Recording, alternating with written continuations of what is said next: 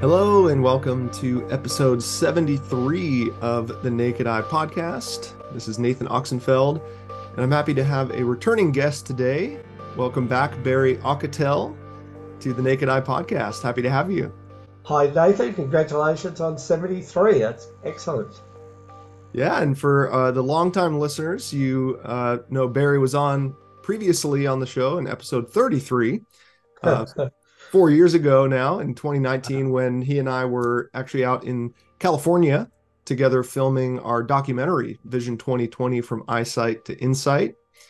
And so a lot has changed since then. You're actually now based in the States.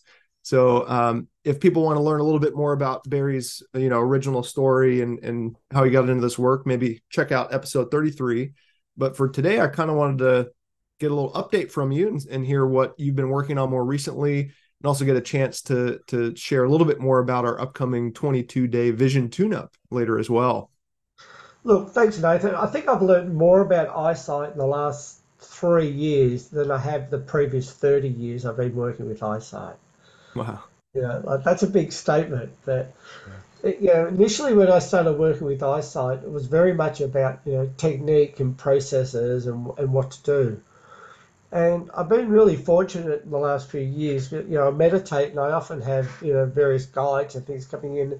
Dr. Bates himself has actually appeared a number of times. And, initially I didn't tell anyone. It was like, I'm not going to tell anyone that this happened. But he was giving such amazing information that I thought, really, I have a responsibility to share this, not to Yeah. sort of keep it to myself. And the Wow. very first time he turned up, he said, "Do you want a hand?" And I had a really good answer. I said, "Yes, please, but you need to show me something I don't know, or else I'll think I'm making all this up." And he started working behind people's eyes.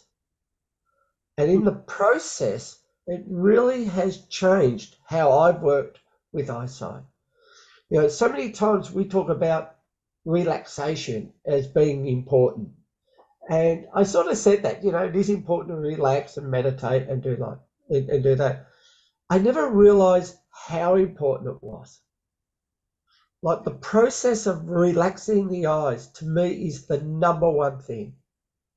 And a lot of times these days, I will just give people palming and sunning and not anything else and say, start with that. Like if you don't do anything else, do palming and sunning every day.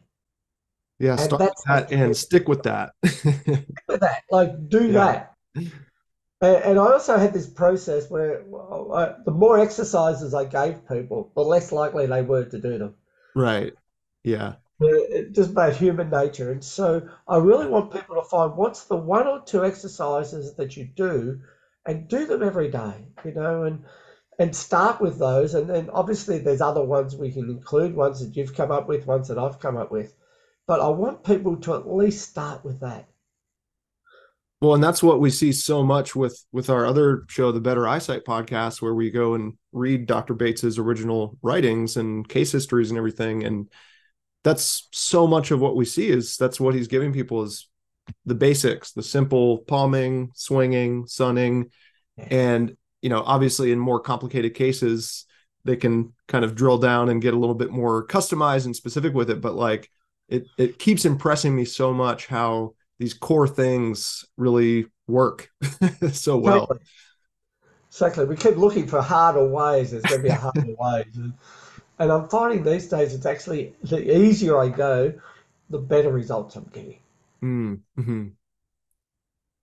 And I'm curious also this whole, because sometimes people hear about like seeing from behind the eyes as sort of a concept or a technique almost people can try out because it sort of feels different than seeing from the front of the face or from the eyeballs, so to speak.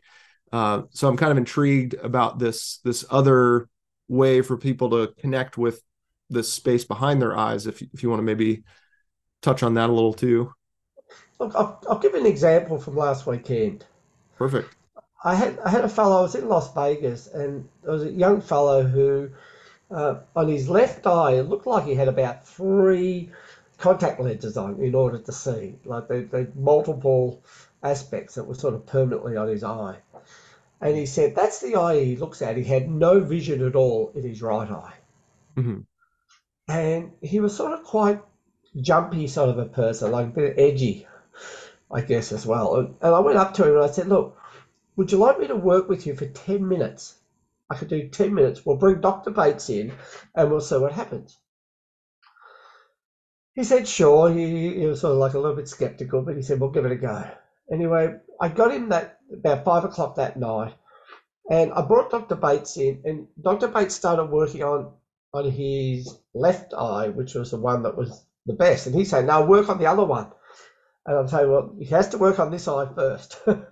Mm-hmm. Anyway, he had some improvement with that eye straight away. Like there was some improvement. And I said his right eye, with Dr. Bates worked on that and really worked behind the eye, connecting his eyes together and to the pituitary, which is where our intuition, our spiritual vision comes from. And I said, this will take 24 hours. He's told me 24 hours, you'll notice an improvement. And I said, I'll leave it at that. I don't know why. It may or may not. Like I'm a little bit skeptical myself sometimes. And I go, let's see what happens. I went up to him the next day and I sat beside him on his right hand side and he jumped. Mm-hmm. And I said, what's up? And he said, I don't normally see anything on that side. So we went outside, I covered his left eye. I put two fingers into the sky so there was a contrast. Mm-hmm. And I said, how many fingers do I have? And he goes, two. And Wow. he started seeing for the very first time in that eye. Mm. And and he was like, we're both almost in tears over this. It was such an Yeah. amazing experience. And he said to me, I didn't know what to tell you first. He said, as good as that was, the work that you did connecting my spiritual intuition side, yesterday I didn't connect to anyone in the room. Today I've connected with everyone. Wow. Yeah. He said he just knew what they needed, how he could support them, what he needed. He said there was just this flow that happened. He said he wished he saw me the day before the course had started because he had such a completely different experience. And he saw Yeah. that just, if not more important, than what happened in terms of his physical eyesight. Yeah, I was going to kind of say that or echo that. Like, as impressive as the physical eyesight recovery potential is, Yeah, like I almost got almost even more chills hearing about how it seemed to affect his ability to relate to others and connect with others and feel a sense of community. that's right. Like, to me, that almost reminds me of actually kind of going back to when we were filming our documentary and we were filming each other ask each other the same question, which is, what is the main cause of vision problems? Yep, And I remember you gave a one word answer, which was disconnection. And something about the vision work that you facilitated with this person helped to reconnect, which not only brought the eyesight back, yeah. but then helped with actual connection with other people. So that, I think that's an amazing story that just And happened. it is about how we connect to each other. 90, Yeah. 90% of people over 50 are now wearing some sort of corrective lenses. In other words, they're covering up how we connect to each other. Mm. Mm-hmm. And not against glasses. If you need glasses, wear them. But if we don't need to wear them and we can do something about it, then have a look at the alternatives. Yeah, I mean that hits close to home for me because I came to the conclusion that I really did feel like my glasses were ending up acting as a barrier for connection. It Sure. was strange because it helped me see more clearly, but it made me feel less connected to what I was seeing somehow. So there was like this strange disconnect. And then when I took my glasses off and started improving my vision naturally and actually seeing things without that barrier, it felt like not only am I seeing it more clearly naturally, but it's a new sensation, a new connection that I'm feeling too. So interesting little thread there that maybe several people experience. Yeah, and I had the same, situation. I used to wear big long beard, glasses, long hair, and it was like covering up so they didn't have to see the world or it see me. And there's Mm-hmm. something about being open, like this is who I am, this is what I do now. Yeah. And that kind of story, well, first of all, that's so interesting that we can sort of use these accessories, whether it's glasses or facial hair or whatever, to kind of protect ourselves in one way or another. And understanding that improving vision might involve modifying some of those habits and patterns. But your story of this fast change in someone's vision, whether it's instant in the left eye or 24 hours in the right eye, definitely reminds me so much of these stories from the clinic, from the Better Eyesight podcasts or the magazines, where people do get same day improvements or next day improvements, seemingly, miraculous cures and things like that. So it's really interesting that you're talking about kind of calling in that original Bates energy to help with people.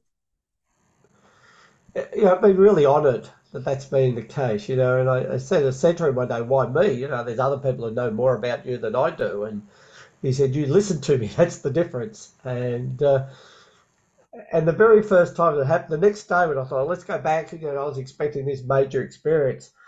What he actually made me do was to go to the library. He was a medical doctor as well. So he made me go to the library and do Anatomy 101 on eyesight again and actually learn, because he wanted to talk to me in a language that I'm going, what are you talking about? Yeah, Oh, what's that right. again? And so I had to get some basic anatomy right so that he could support me. And then once I had that, he hardly uses it now, but I need to have it to get that connection, I think. Yeah. Oh, I love that. Yeah, because I remember, I mean, there was so much anatomy, physiology stuff in my teacher training that I took to become certified Bates teacher, and that was like my basis, my foundation.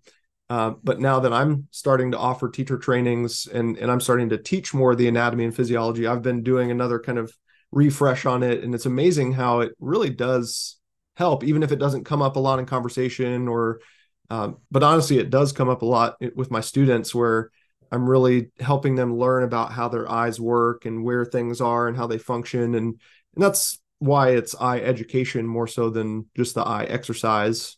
Totally. Totally. And we've got a 22-day vision tune upcoming. I'd love to share with people about that.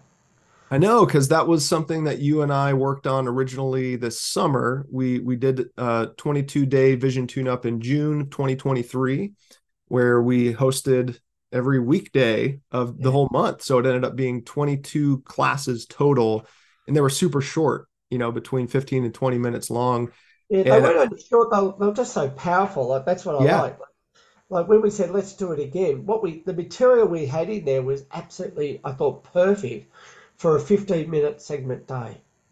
Like I really love that we did that. yeah. And I was at first, part of me was like, can something even happen in such a short time or with such, condensed classes? But Yes. I was very impressed by the group of people who came, the 50 or 60 students who went through the process with us, where it wasn't even by the end of the month. It was by the end of the first week, the second Exactly. week, that people were already seeing changes, feeling changes. And it really just kind of affirmed this gut feeling that I had that this format seems to really work for people, especially people who are kind of busy and are like, well, I don't really have a lot of time to devote to this, but this really can work with just these short little lessons. Yep, totally. And what we're doing this time is a little bit different because we're keeping those little short videos and people will have access to those throughout the day. In other words, you'll have 24 hours to find the time for you to fit 15 minutes in.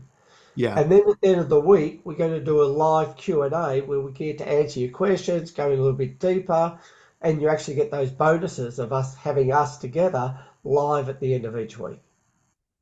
Yeah, so some people will be watching it first thing in the morning to start their day. Some people fit it in on their lunch break during work. Some people watch it when they're relaxing at night. And then at the end of the week, we're going to come together live and say, "Hey, how was your week? What was going on with the practices? What kind of questions are coming up?" So that's what I'm really excited about too, is giving that face-to-face coaching and support in that way as well. Yep. And that And actually starts the beginning of November. It's every weekday. And so you get the weekends off to sort of integrate what you learn during the week. And it's something that we know we're going to have a lot of people at, because last time we literally just put it out and 60 people signed up straight away. So, we're really looking forward to helping as many people improve their physical eyesight and a little bit of their insight during this time. and like I was just going to say that too, Barry. If it starts on November 1st, goes to November 30th, which goes right through the Thanksgiving holidays here in the States. And so that might be kind of on some people's mind of like, well, this is like a really busy time of year. I can't fit this in right now. But that was actually part of our intention, is we wanted to put it in a kind of a busier time of the year to actually prove to you, or to help you prove to yourself, that you can fit this in. It is not difficult to integrate, even if you're traveling, even if visiting with family. It's that's one of the kind of lessons we wanted to instill in putting it right in November as well. Yeah. We look after, we clean our teeth every day. This is about learning to have some habits to look after our eyes every day. Yeah, it's not like, people are like, oh, I got to travel and see family for Thanksgiving, so I'm not going to brush my teeth for a week. So, That's right. Exactly. yeah. So, and since Barry and I we worked together on this 22-day vision tune-up. The way we set it up is alternating days, which is really fun, where one day I'm teaching the class, the next day Barry's teaching it, next day. So we keep flip-flopping back and forth. It's a really nice kind of balance. And that was sort of the feedback we got from some of the people. They really liked getting the combination of our teachings all put together in one. And the people that sign up, we've got a couple of bonuses. Like, we're going to allow people to keep the movie, the Vision 2020 movie, as well as some really key interviews that go with it. And there's also a program Nathan and I did in Australia called Computer Eyes, which is designed to look after your eyes while you're at the computer, and particularly for children. So if you've got children or young people, it was to support their natural eye health care. I honestly feel like the first 22-day vision tune-up we did in June was kind of a highlight of my year in 2023. To I guess that was something that I was like thinking about wanting to do for quite some time, and to finally make it happen with you was so much fun. So can't wait to do a repeat this November. And hey, I imagine that this could be something that we offer moving forwards on somewhat of an ongoing Exactly. basis. We, So we definitely will do it again. And we're letting people know that when people repeat, we've actually, given it something like about a 90% reduction for people who are repeating. So, certainly it'd be not one of those things that I'll wait to next time. You're better off doing it now. And if you want to do it again in 6 months' time when we do it, it will only be about 10% of what the cost is. So we really encourage people to act now. The people who say, I'll do it next time, never do it. That's just the reality of it. So this is your time to look after your eyes. yeah, I'm really excited to participate in it as well. I know you've mentioned that too, Barry, and I feel like it's going to be an awesome way to kind of start to wrap the year up and begin to look ahead into 2024. And I kind of love talking about vision beyond just how well you read an eye chart, and more about how you can sort of visualize your life and your future and everything like that. So I love that both you and I kind of branch far beyond just the eyeballs and the vision practices, and we really take it to a different level. So I really appreciate how you really emphasize that in your approach. So excited for people to learn more by going through the 22-day tune-up. And if once again, if you haven't listened to Barry and I's first interview, you can always go back, check that episode out. And we're going to be doing our documentary screening as well ahead of the tune-up. So if you haven't seen our film yet, definitely recommend that. And if you missed that, you can always rent or purchase the film on our website as well. So really looking forward. Thanks for having me on today. Really enjoyed just being with you. I'm really looking forward to going down this journey yet again. It'll be interesting how it goes the second time around. I had so much fun the first time. Always have fun working with you, Nathan, and I know we're going to have fun with this one as well. Yeah, happy to have you back today. Appreciate having a quick little check-in with you and an update, and just super excited about the impact you're having on people's lives, and honored to work with you and continue doing the same. So Thanks, Nathan. Appreciate thank you, Barry, and thank you everybody for listening. We'll see you again next time. Bye, bro.